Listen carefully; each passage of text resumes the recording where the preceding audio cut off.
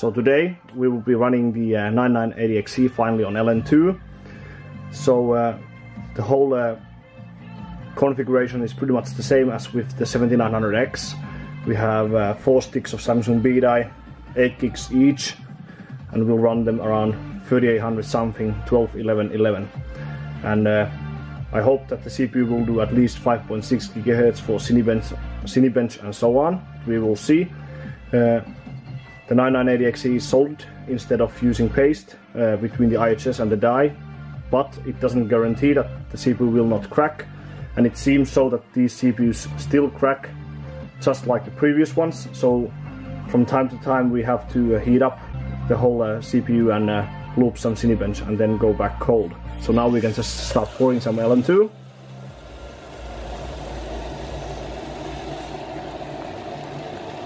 And start get the CPU cold.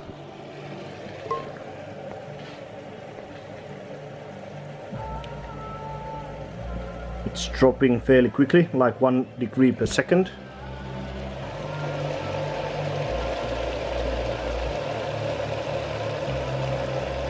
I really like the T-Rex design over the original Debao Beast.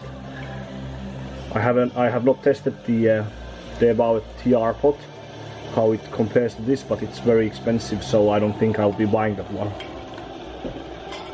But yeah, I'll boot the system now and then we will get back in the bars.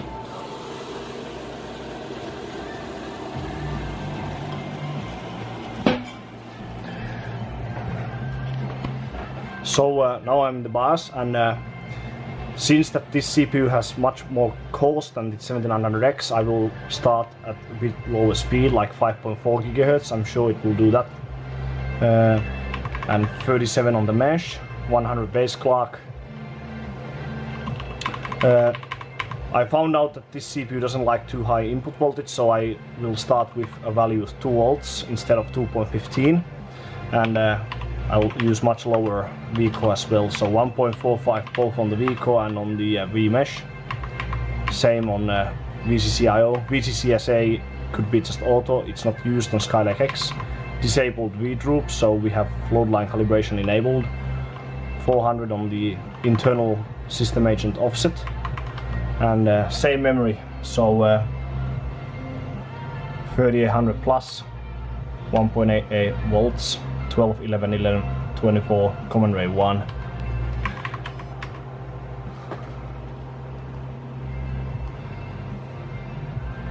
And now I will start in Windows 10, as that OS is needed for GPU Pi, and it's somewhat okay for some other tests as well. So now I will just cool to approximately -90, then I will boot, and I'll get back to you in the OS. And I will also use the onboard debug LED to monitor the CPU die temperature again, but yeah.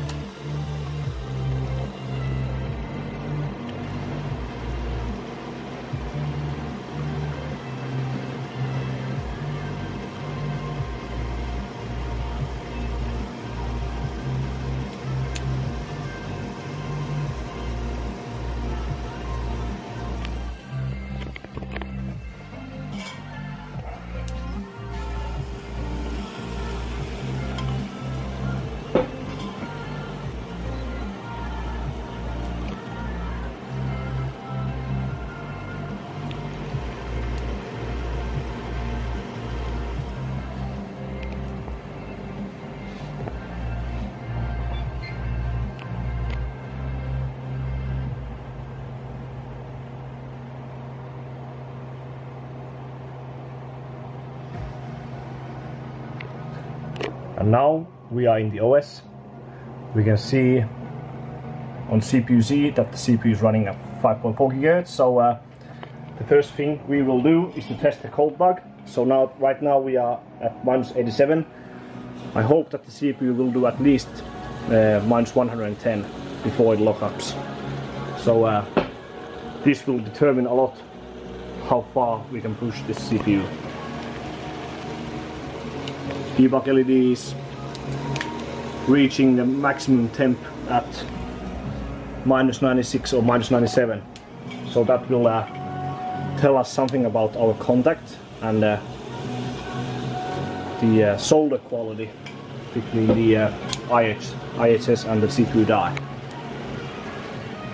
Minus 103, mouse still moves.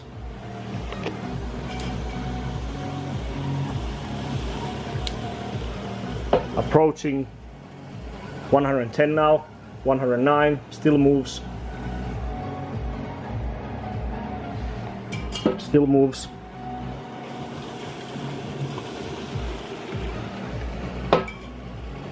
$110, and it locked at minus 114 or 115. So that's our cold back temperature. Now we will push the CPU.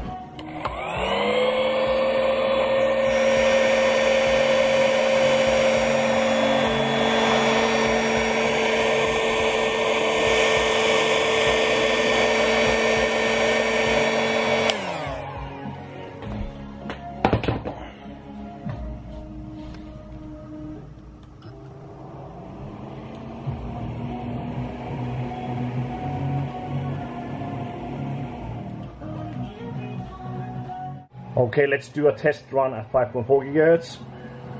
Cinebench, the settings we booted, or the settings we booted. Hot temperature of minus 105 to 110. Let's see how the temperature meter will move when we start running Cinebench. It drops fairly quickly, like 1 to 2 degrees per second, and score is 5379. It's pretty good, but it's still far from the top score of like 5,800 something, which is done with this CPU at 5.8 something.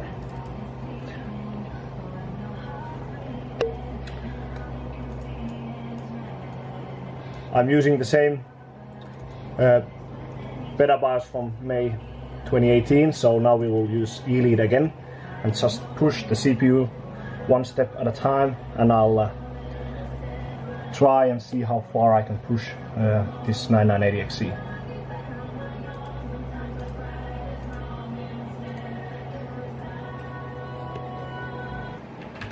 So it went just as I feared. The 9980XE really cracks easy. I was able to push 5.5 in Cinebench really easy, but 5.6 needs some increasement in the voltage. So now I have to heat up again and loop some Cinebench, as the CPU temperatures showed by the debug LED are already really bad. So I'll just load the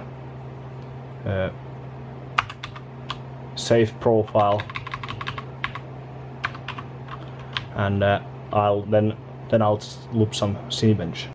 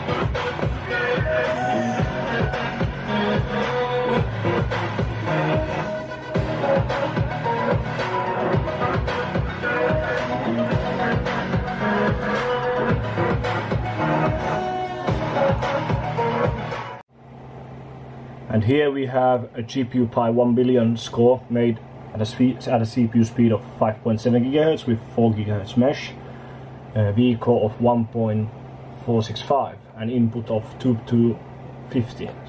Actually this likes higher input when it's under LN2. On water it didn't like so much.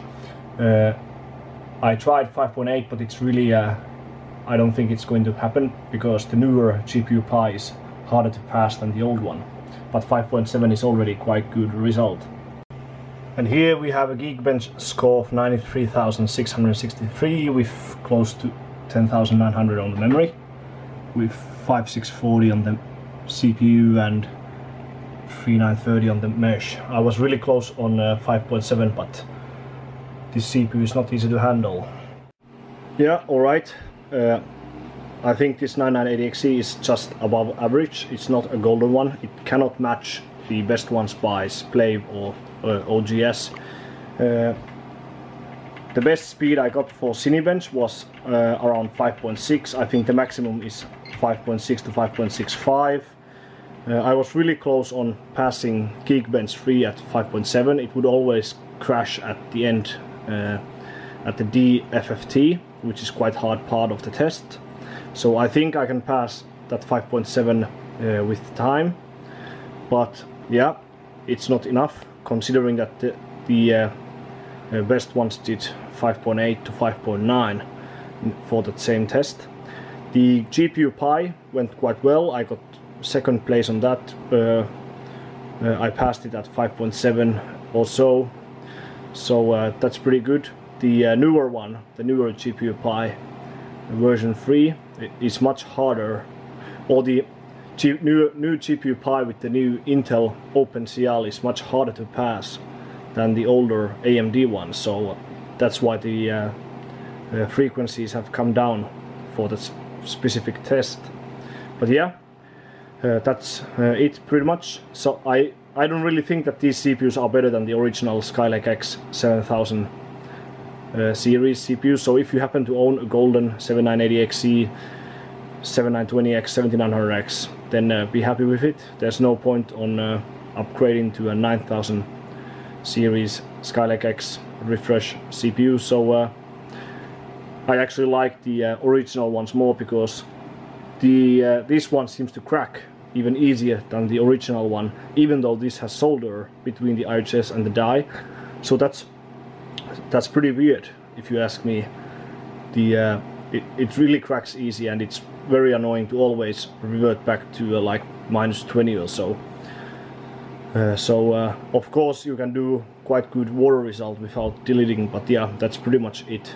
So I don't like the CPU compared to how much I like my 7900X, but yeah, these are quite good anyways. So if you like this video, if you like to follow my tests and my little adventures, then please give a thumbs up and subscribe to my channel, and see you next time.